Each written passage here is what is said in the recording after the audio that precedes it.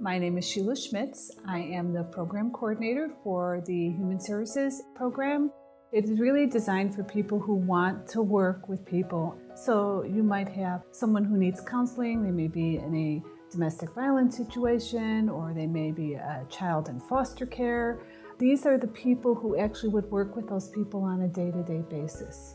I teach a human services administration class, and we talk about different management theories that could apply to a human services organization. I have real-life experience on what works management-wise in a human services organization and what does not work. And I think that's the whole goal as an educator for me, is to make it real so that they can actually take what they're learning and use it in the workplace. I teach a case management class, and I have used a lot of experiences that I've had in doing case management work.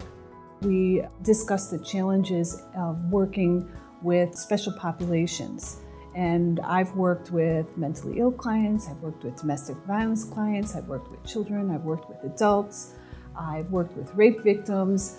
And so I will often bring in specific examples and discuss the approach that I took in a case and ask the students to critique that. Would you have taken that same approach? What would you have done differently?